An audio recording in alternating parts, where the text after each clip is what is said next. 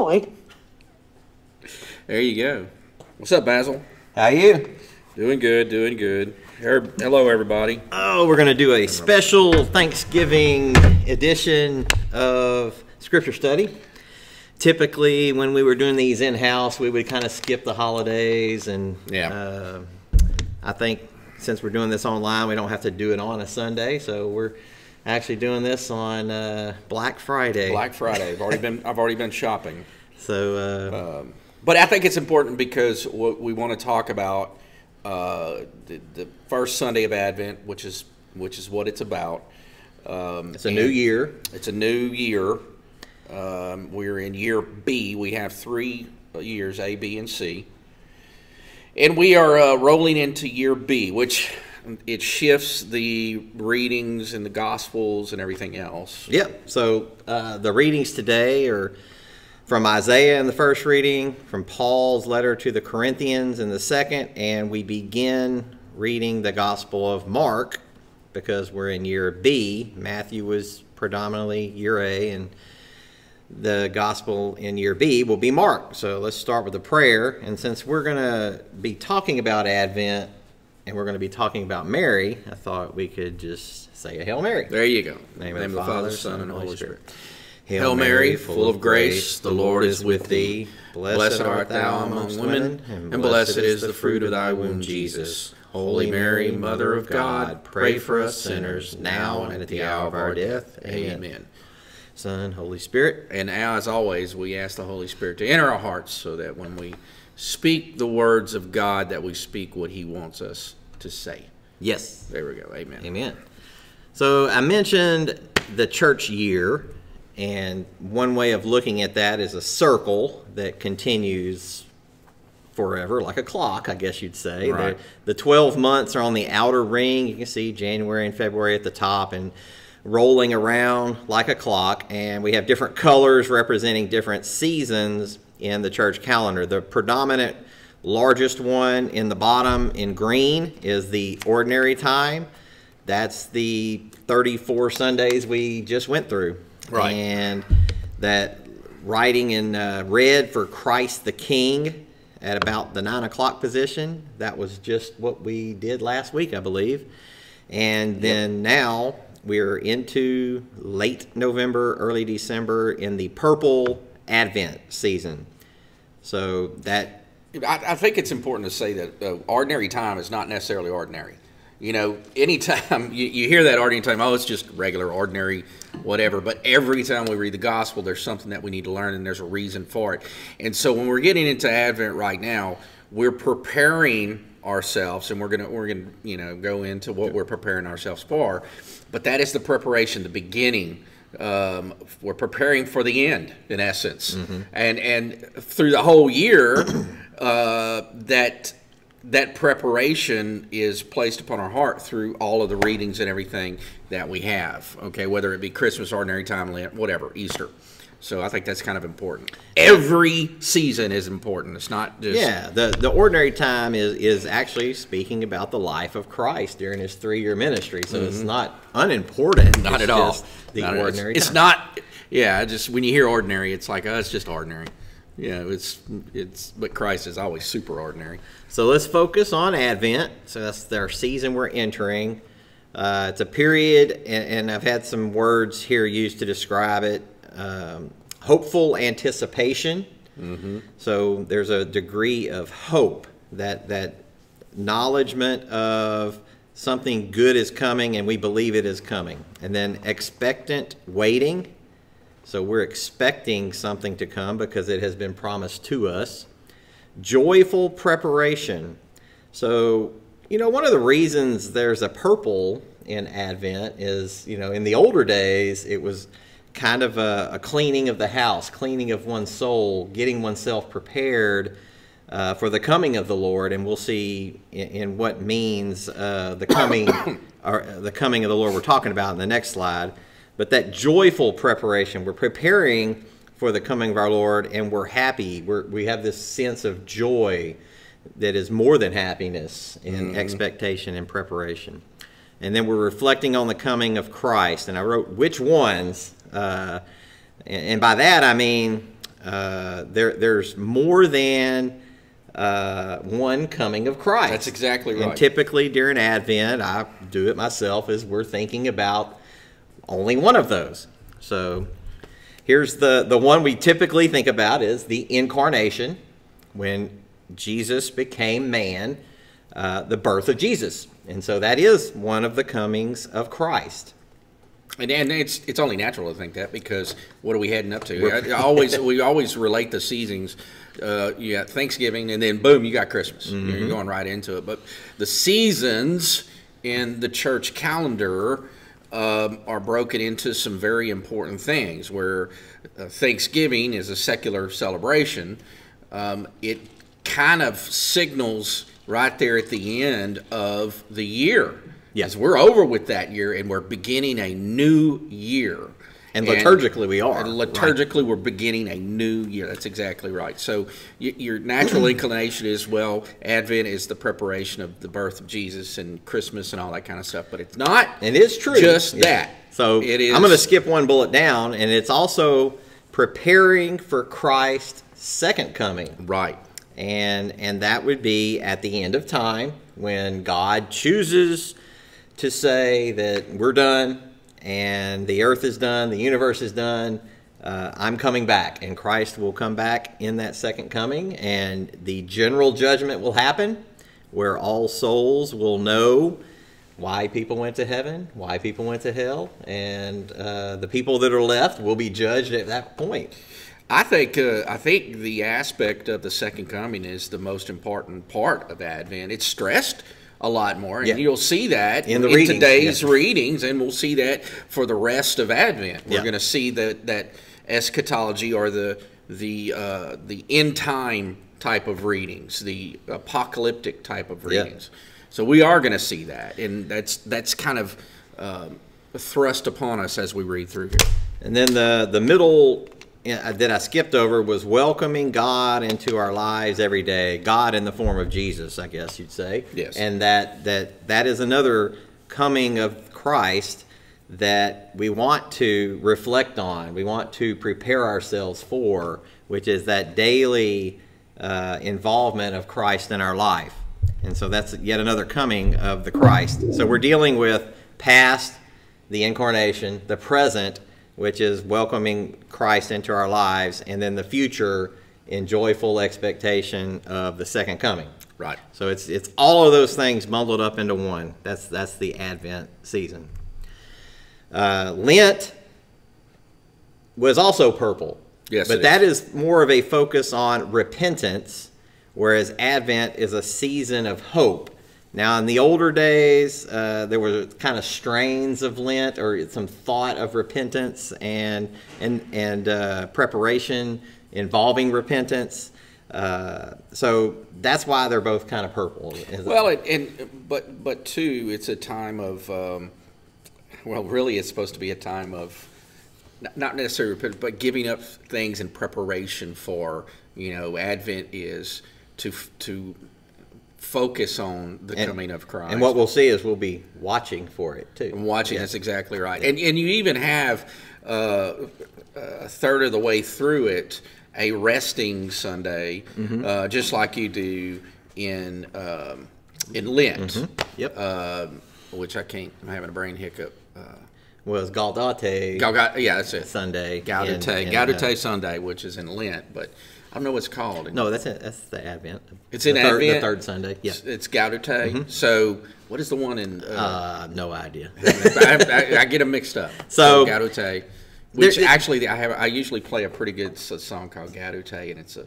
So there's some relationship between what we do in Advent and what we do in Lent. That's kind of the perspective of why there's a purple for the color there.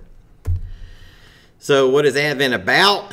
And this is, we're all guilty of this, that it's not about shopping or stressing or planning or buying, but it is about expectations of Christ coming, waiting, and it's more of an active waiting, I would say, than a passive waiting, hoping and praying. So those are the things of what Advent is. And it's good that we have that, because just like I did today, a Black Friday, I'm out shopping, I'm getting the good deals. We're preparing, we're putting up our Christmas lights, we're baking the Christmas cookies, we're doing all of that kind of stuff. And but it's good that the church gives us these seasons to help us, to get us prepared and to prepare for the coming of Focus. Christ. Yeah. That's it. Yeah, focus. That's a good word. Get focused on Him. All right, so one thing we may not pay a lot of attention into is the role of Mary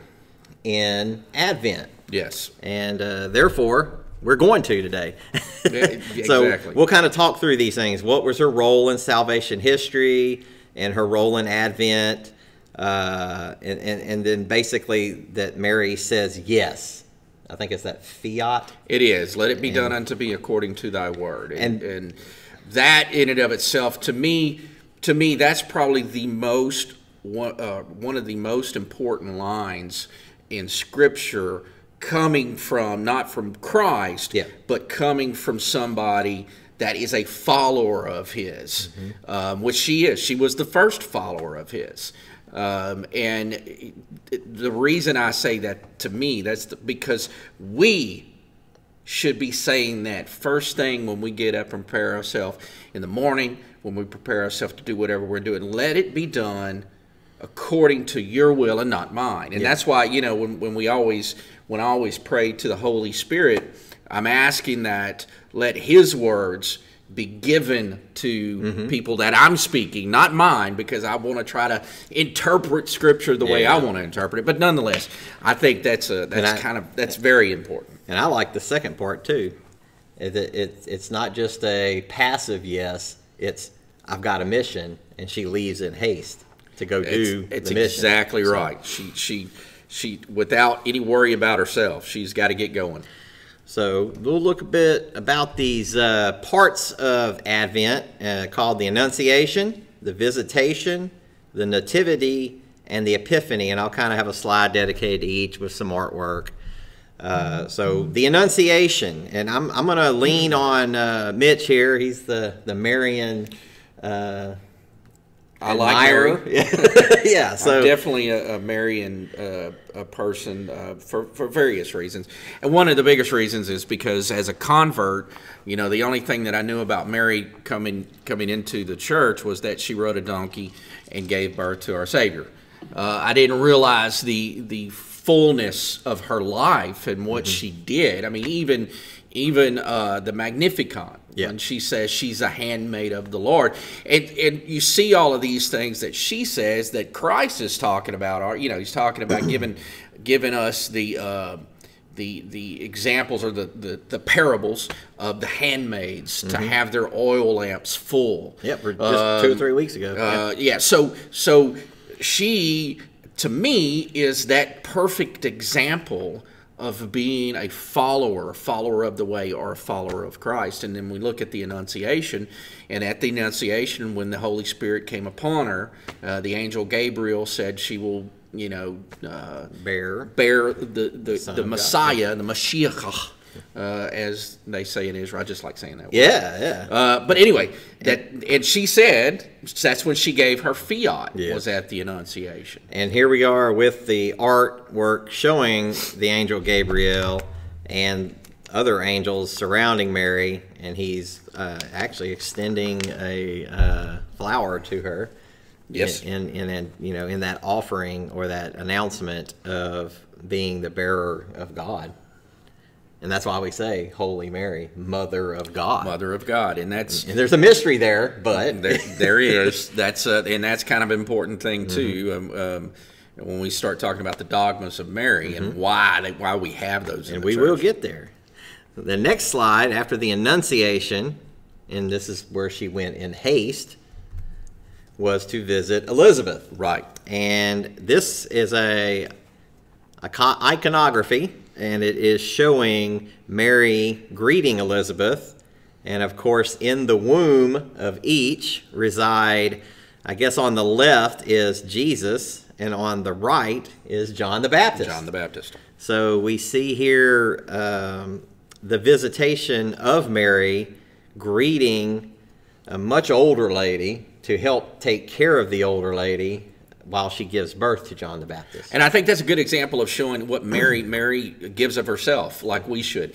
She's going to help her cousin, and her cousin is older. And this was a long journey. It's a very long journey. I think it was 80 to 90 miles or something. Without any concern for herself. You're exactly right. And she goes to help. And again, showing that Christian example to go and to help in a situation of need. Yep. Then I guess fast forward 7, 8 months, and we have the Nativity. Right.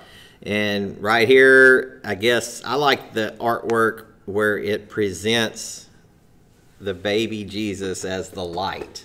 And yes. Everything else is kind of darkness, except in the corner where you see the star, which is leading what is going to be next at the Epiphany. But you see that brightness, that light is coming from Christ, coming from the infant. And the other thing, too, with the Nativity is, again, the humble beginnings, coming from a stable or a cave, however the description is at that particular time. Mary had to prepare for the coming of a king in the best way she could, in humble forms. Yeah. And she did that and created a stable or a manger, a trough, where, again, everything is symbolistic, or not symbolistic. The Eucharist is real, but I mean the symbolism of the trough being a place for animals to come eat, and how we place the child Jesus in the trough for us to take of him in consumption. Again, prophetically showing what he was going to do for us in the Eucharist. Okay, and then the last one, which deals with the incarnation and everything else related to the beginning of the life and ministry of Jesus, is the Epiphany. So there is when the three kings are journeying along the route to see Jesus, and they come upon him. And so it says the Epiphany was like a manifestation, a revealing of Christ to the outside world, I guess. These kings were pagans and searching for this king, and it is revealed to them, and God is made manifest. Were they pagans? They were thought to be Persians. There's some talk that they could be descendant or Jewish descendant from Daniel in the East. Where I don't know. There's a lot of different things about that, but that's the Epiphany is, and that's the Epiphany is the last day of Christmas. 12th day. Is that right? I think so. It's like the 6th of January. 12th day of Christmas. The 12th day of Christmas. Yeah, partridge in a pear tree. Yeah. So now that we see, Mary's pretty important during this time frame. Very important.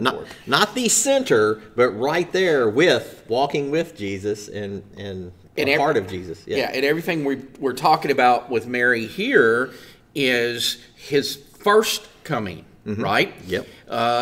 And that's very important, but Mary's role does not end there. Her role is also going to play a part in the second coming, a big part.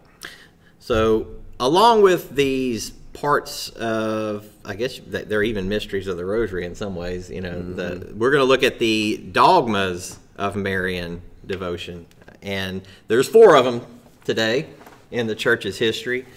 The most recent of which was in 1950, proclaimed to be so, I believe. That was the Immaculate Conception. Oh, no. Immaculate Conception was before that. That was in the 1800s. In fact, well, let's go through all of them here. So, which one do you want to start with? Immaculate Conception is coming up. It is on December 8th. Yes. Is that the Immaculate, or is that it's coming up pretty soon, or is that in January? Hey. So we can start right there. Yeah. And go through. So the Immaculate Conception, of course, is not. A lot of people get that confused with the incarnation, the incarnation of Christ, or the Annunciation, I guess. But the Immaculate Conception is a dogma. And again, a dogma is something that the Church has designated an official teaching of the church. Okay, To be believed by To be believed. practicing Catholics. that's exactly right. So the Immaculate Conception is the conception of Mary, between Mary's mother and father. Yeah. So what Jesus did, and Jesus And during that conception, she was kept free from kept the free stain from of original sin. And of course, we always hear, she actually says in gospel that she talks about her Savior, which is Jesus, her son. And that is true. And this is one of those things that, you can get into some arguments as far as the understanding of Scripture and how we designate her as Immaculate Conception. But Jesus did save her before her conception, and I don't know why people wouldn't understand that. He had to have A vessel that was that was pure, because nothing could be before God that's impure.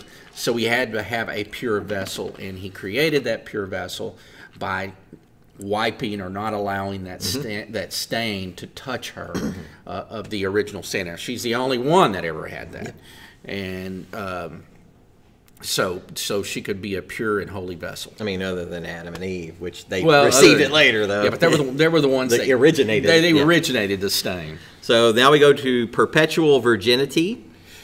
And that kind of flows back to Isaiah and the prophecies of the Messiah being born of a virgin. Okay, and this goes back again to the prophecies, and it is the teaching that Mary was not. She was perpetually virgin for her whole life. Yep. The virgin birth. She, I know it says some things About in Scripture. cousins and Well, it talks brothers about and- brothers, but again, when we Translation. there's different schools. Either one that when she married Joseph, that Joseph was an older man and he had already had kids from another marriage, and these were her stepchildren, stepbrothers of One Jesus. theory, yeah. That's one theory. The other theory is, which I truly believe, is that these were cousins and close relatives, which you look back on when you read it in Greek or Aramaic or Latin. There's not a word, which is kind of weird, but there's not a specific word for brother and sister. It's for brethren, which Yeah. could mean cousins, Further It could mean away all that relations, stuff. yeah. So, but the perpetual virginity is that she never had relations, and that's not an unusual thing. In fact, you can go back and look in old Jewish history. Even married couples would be chaste and married, and they did that for God, and that was not an unusual thing back then. So it is kind of unusual now. Yeah. But this was a practice that actually happened. So dogma number 3 is Mary's divine motherhood. Again, The mother of God. the Mother of God, which And- we can go back to, I guess it's the Council of Nicaea or Council of Ephesus, that they determined what was called the Theokotos, right? Yep. The God bearer. God bearer. And there were, people, I'm not going to say we don't take our faith seriously, but those guys back then took it serious. They and did. they had processions, protests, and riots about the divine motherhood of God. And they said, that is the mother of God. To St. some Nicholas got in a fight. Yeah. St. Nicholas, Santa Claus, punched somebody because they denied Mary's divine motherhood. So took it serious. They took it very serious, and I think it's important that we have to state that because at those particular times there was something called Arianism, which was saying that Jesus as a human was not divine. Yeah, there was not fully God in not some fully way. God, which Called into question her divine motherhood. Called into question. So when they got her divine, when they said she was the mother of God, Theokotos, then Logically, Jesus was God, was God, is God, and has always been God. So anyway, the final one is the Assumption of Mary. she assumes too much. No, that has nothing to do with her I'm gonna go assuming. check something. Go ahead. The assumption basically means that she was brought into heaven bodily, that when we die, we go spiritually and our body decomposes and basically,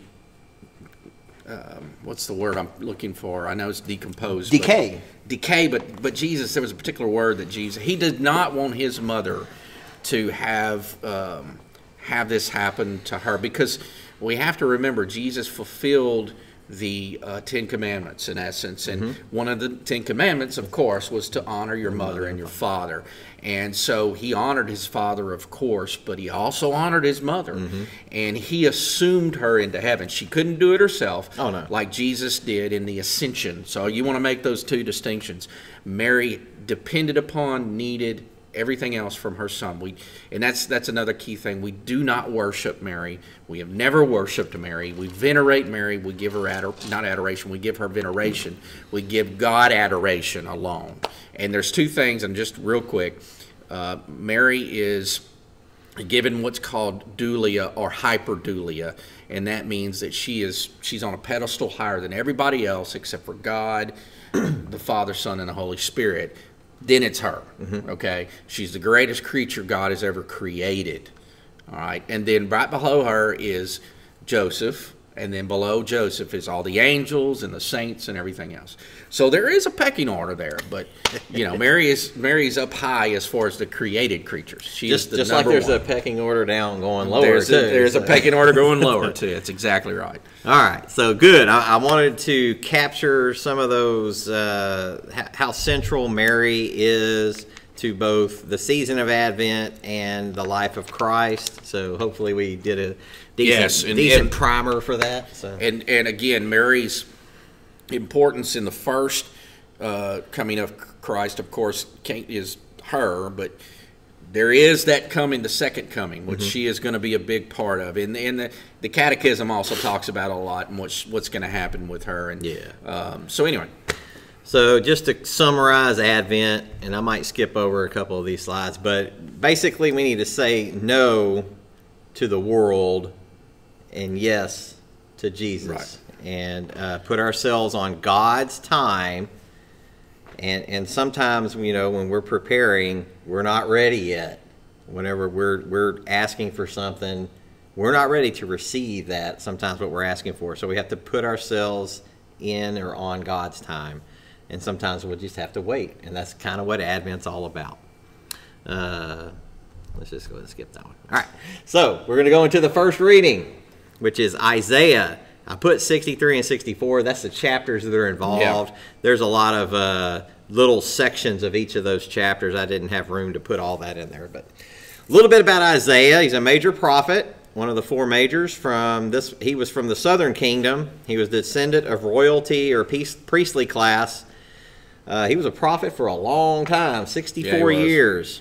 I think he started with Hezekiah and probably ended with Manasseh. Those were the kings of Israel at the time. He was one of the two prophets. He describes the wrath of God and the destruction that he causes because of people's sin. He may actually have been martyred, and in a apocryphal writing, a truly apocryphal writing that's not a part of Scripture, it's stated that he was sawed in half. Yeah, so it's kind of gruesome. Not a good way to die.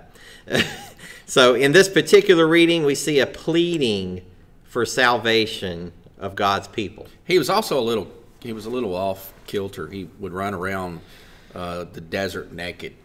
So, you know, back in those days, well, I guess in these days too, you see a crazy guy professing, you know, the word of God. Sometimes you're going to be discounted, you know. A lot of times these prophets use the material world to prophesy in the name of God in a shocking way. Yeah, that's true. And possibly to shock the people into acknowledgement of their sin. I mean, John the Baptist was very key in that. Oh, yeah. All right. You want to read this? Or? Sure. Go ahead. First reading, Isaiah 63 through 64. You, Lord, are our Father, our Redeemer. You are named forever.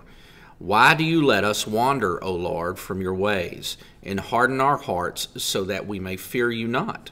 Return for the sake of your servants, the tribes of your heritage.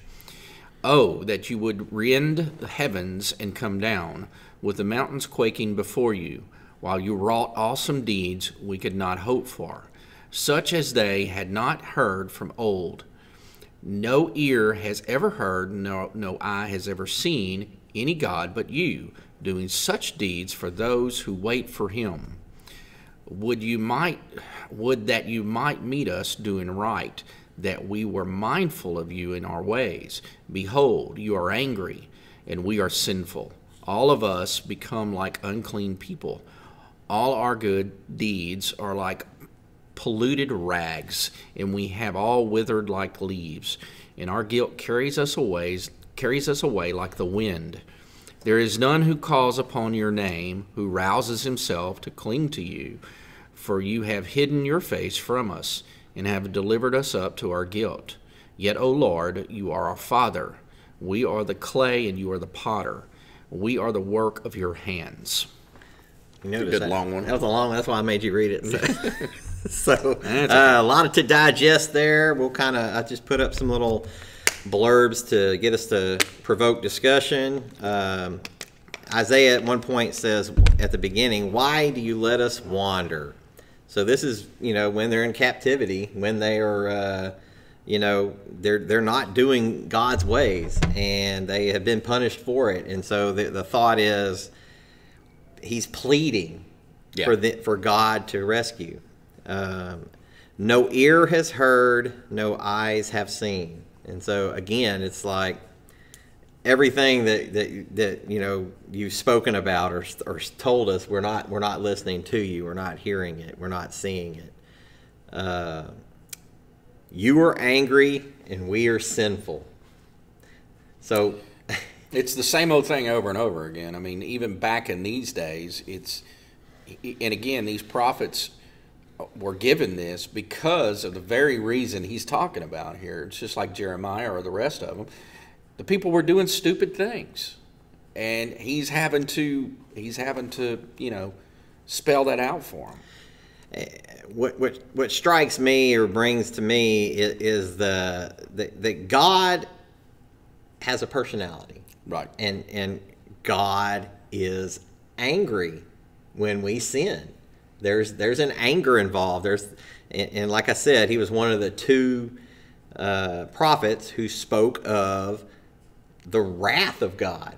And when we sin and turn away from God, he's offended. And it is due to that offense that we gave God that Christ was necessary. Right. That Christ was the divine sacrifice. It was the only sacrifice that was capable of appeasing God's wrath and his anger at our sin.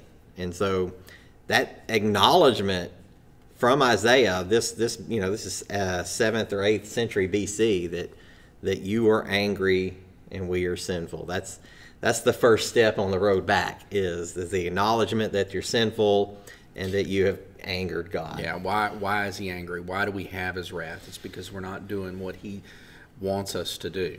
And it's a righteous anger. Mm-hmm. Good deeds are like polluted rags. So even the things that they do well, or they try to do, in God's eyes, compared to the holiness of God, are like polluted rags, like stuff that you're done with and you want to throw it away. They're nothing.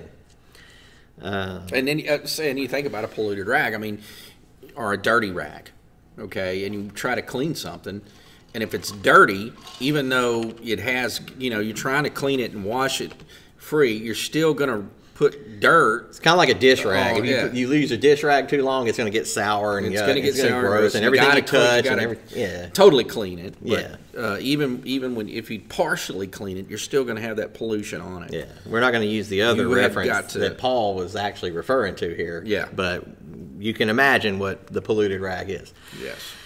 You have delivered us up to our guilt.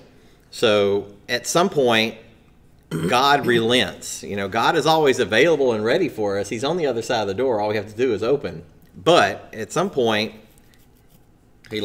our hearts get hardened, and he lets us do our will, because that's what he's given us, is free will. And that's what he's talking about, is you have delivered us up to our guilt. It's kind of like you keep telling them, don't touch that, that's hot. Don't touch that, that's hot. And then you're like, okay, well, You'll you find let out. them touch it, and it's like, ow, that's hot. It's like, yeah, no, I've been telling you that. You are our Father.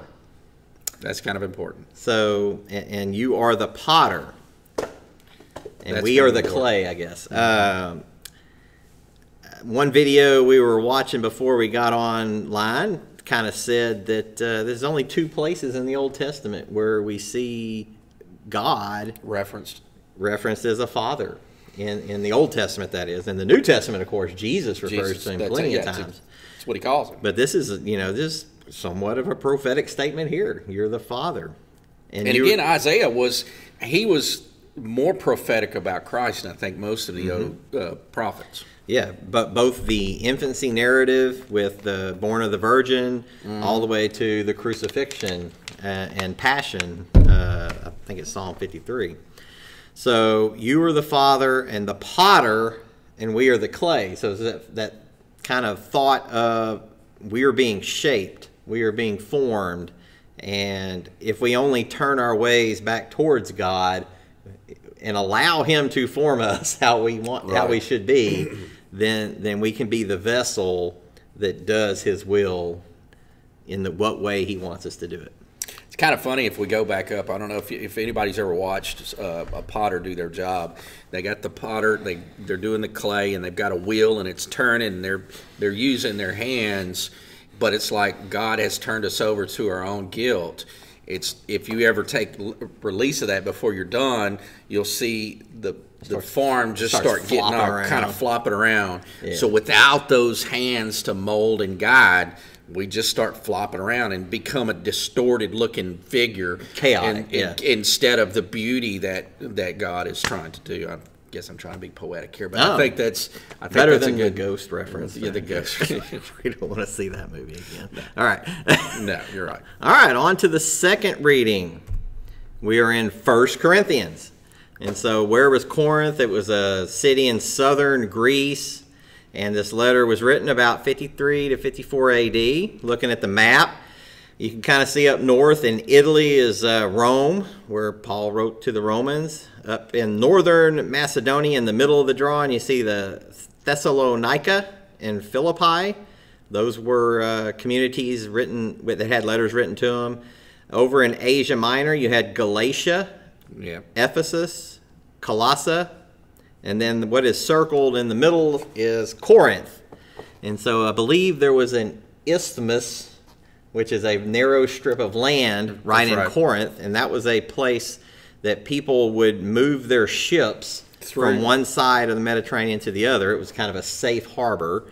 One time I had a little video that showed how they did that. They would roll it on logs through the 1 mile or less of land. It was a lot quicker, I believe, to go through that 1 mile. And less hazardous, too. Yeah, instead of going all the way around down below Greece. So as a part of that, because it was such a well-traveled place, it was a sea town and had all of the amenities that were there for people that were in that industry. So it was very varied religions. Had I think they had the Temple of Aphrodite there. Yeah. So well, it was a port town in essence. I mean, it was a place where everybody came. All the merchants came from all over the world and brought their own beliefs, teachings, and everything else. And so Paul's writing to that community. This is kind of the first part of the letter, to the first letter that he wrote. So I'll start reading here. Brothers and sisters, grace to you and peace from God, our Father, and the Lord Jesus Christ. I give thanks to God always on your account, for the grace of God bestowed on you in Christ Jesus, that in him you were enriched in every way, with all discourse and all knowledge, as the testimony to Christ was confirmed among you, so that you're not lacking in any spiritual gift as you wait for the revelation of the Lord, Jesus Christ. He will keep you firm to the end, irreproachable on the day of our Lord Jesus Christ. God is faithful, and by him you were called to fellowship with his Son, Jesus Christ, our Lord. So, a few things to talk about here. I mentioned Trinitarian greeting. At least here you can see God the Father and then God the Son. And kind of all through the New Testament, especially in the greetings that the letters of Paul have, you see this grace of the Lord through our Christ Jesus. Yeah. And so that acknowledgement of there being three persons in one nature is the Godhead. So in him you are enriched in every way.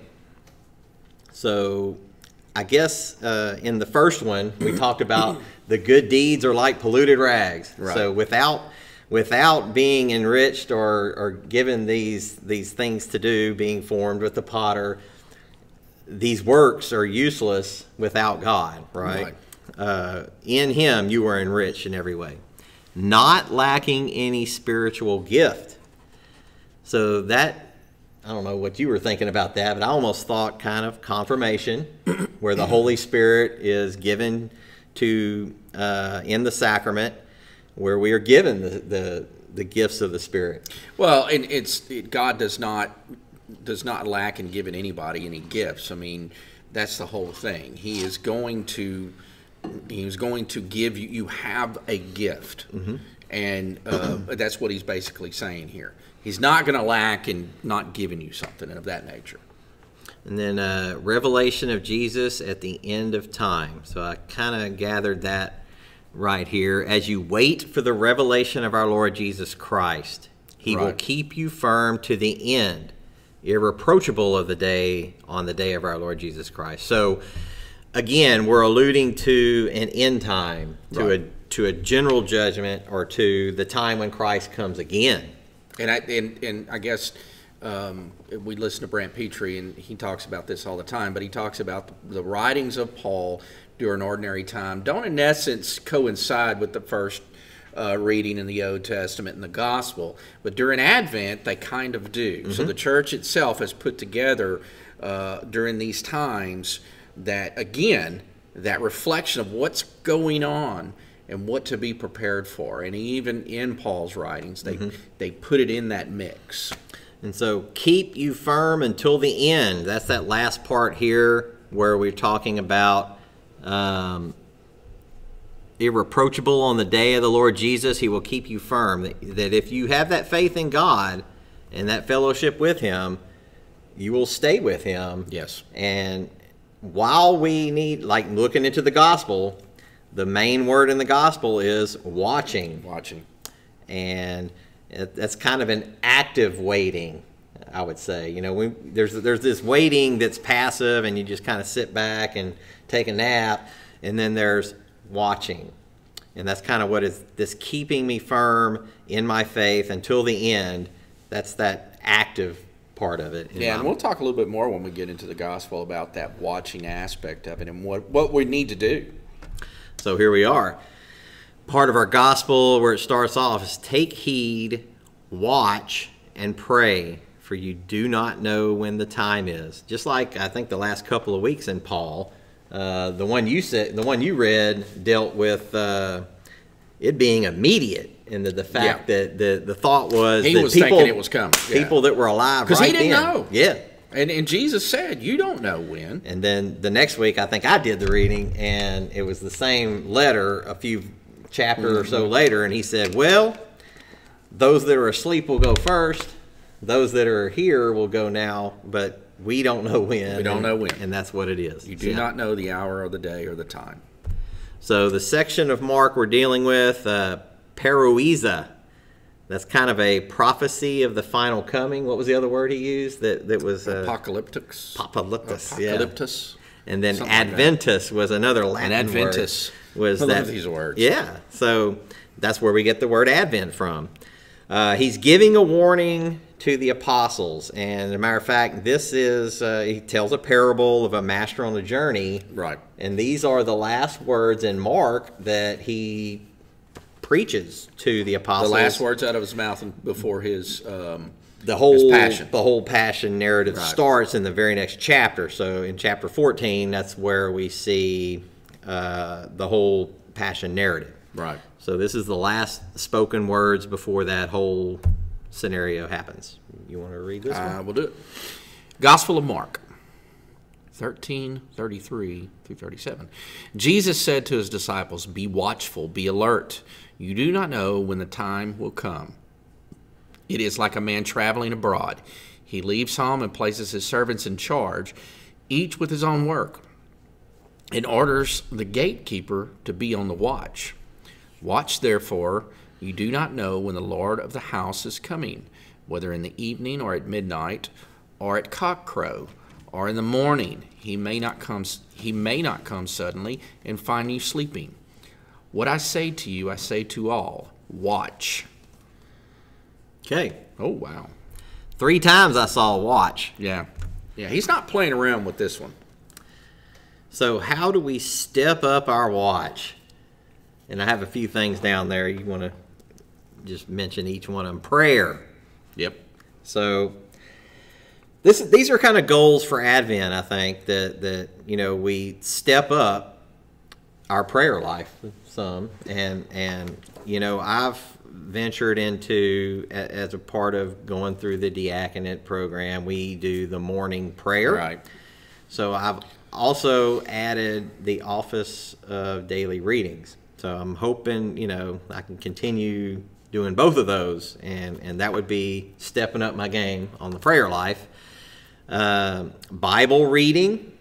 I guess, we've had a lot of bad things happen out of this whole corona stuff. But one good thing for me has been I've been forced to do a lot of these scripture studies. That's exactly right. And that's I'm the same way with me. And that has forced us to read a lot more. For my case, that's one of my shortcomings is actual conscientious daily Bible reading. But I've been doing it now because of necessity. You read a lot of other stuff too. Yeah. I'm just saying that's one The thing I actual need to work scripture, on, and now I've been forced to work on it. Another goal or a way to step up our watch would be more Mass, and I guess that would include, when available, daily Mass, in addition to Sunday attendance, and in other times going to the feast days like Immaculate Conception, Our Lady of Guadalupe. There's quite a few coming up that we should be attending anyway. Things like that. So I had a little sentence here. Let's see. We do not know when the Lord will come. We must be prepared. Vigilance is, above all, love. A person who keeps the commandments and look forward to Christ's returning, for life is a period of hope and waiting. It is the way towards our encounter with Christ the Lord. And so I thought that vigilance is above all love. Absolutely. One of the things is kind of when we start talking about end times, and I get into these conversations all the time because I'm always reading about prophetic sayings from apparitions or from the saints, which you're not required to follow those. They're called personal revelations, but if they're accepted by the church, it's a good idea, because Paul even himself says, do not throw out any kind of prophetic sayings, but try to make sure that you understand it and it's discerned through the church. Yeah. So, but what's funny is when you start talking about these end time things, sometimes people say, well, you don't need to worry about that because we're not going to know when that is. There's nobody. Well, that's true. We don't know when it is. I agree with you on that. But part of being vigilant is anticipating and being ready. Even Paul himself was anticipating and being ready. Mm-hmm. And so part of that, as far as, we're concerned, is you look at the signs of the times. I mean, Jesus himself said, as the olive tree blossoms, you will see. So those kind of analogies he's throwing out at us is to be aware when you see signs. Now, we can go look in history, and there's always been bad things that have gone on, and they can always correlate to a potential coming of Christ at that particular time. We are definitely in a time right now that needs to be watched closely, okay? Especially if you look and see everything that's been going on. It's crazy. And all I'm saying is Jesus coming next week? I don't know. You don't know. Nobody knows. But we are looking at times. We are looking at the sign of the times. And so the best thing to do is like Basil put on here. Pray. Ask the Lord to open your heart. Be vigilant. Be ready if that time comes. And let other people know, people that are lukewarm, they're closed off to what's happening around them. Because, I mean, we can look at these days and times right now, Basil, and you and I talk about this all the time.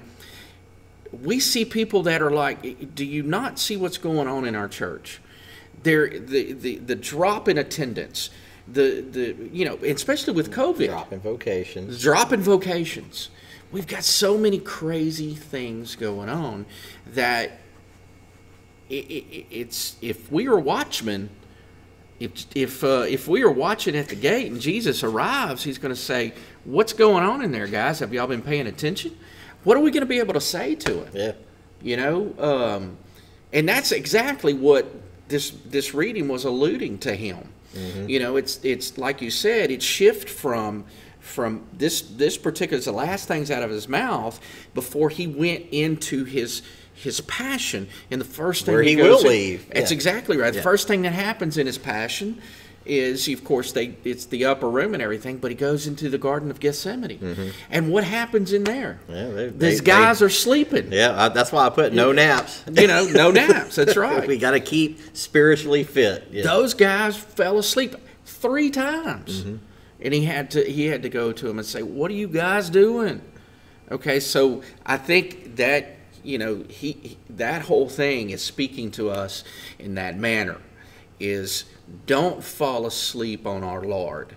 He needs you to stay up and pray. Now, I'm not saying you don't sleep at all. No, what that means is to stay vigilant in your prayer life. Yeah.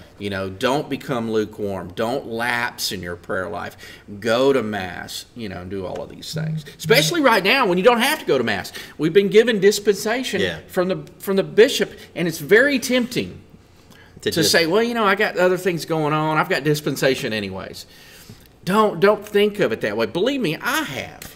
I've done it. It's like, I shouldn't do that. And so, that's why we have to stay vigilant right now, because I kind of think this is one of those wrath times that God is like, okay, well, here you go. We're going to let you, this is what's going to happen. Yeah. I'm going to take Mass away from you. Because in essence, that's what's happened. Mm-hmm. And don't let it lull you into a sleep, a slumber. Be vigilant. Be vigilant. Okay. All right. Let's end with the St. Michael the Archangel prayer. That's who we need during these times, I think. Amen, brother. In the name of the Father, the Son, and Holy Spirit. Saint Michael the Archangel, defend us in battle. Be our protection against the wickedness and snares of the devil. May God rebuke him, we humbly pray, and do thou, O Prince of the heavenly host, by the power of God, cast into hell Satan and all the evil spirits who prowl about the world, seeking the ruin of souls. Amen. Amen. In the name of the Father, Son, and Holy Spirit. All right. So we're not going to have an in-person Scripture study, of course, on Sunday, but we'll be back next Sunday in between the Masses, and we'll do that regularly scheduled in person and filming. So, and the other thing too, Basil and I, we like the way that we do these things, and we need to shift back into that. But we're not going to necessarily do it on Scripture. We're going to do it on topics. We just have to figure out a time when we can do that. So we're going to get there. But again, thank you, everybody.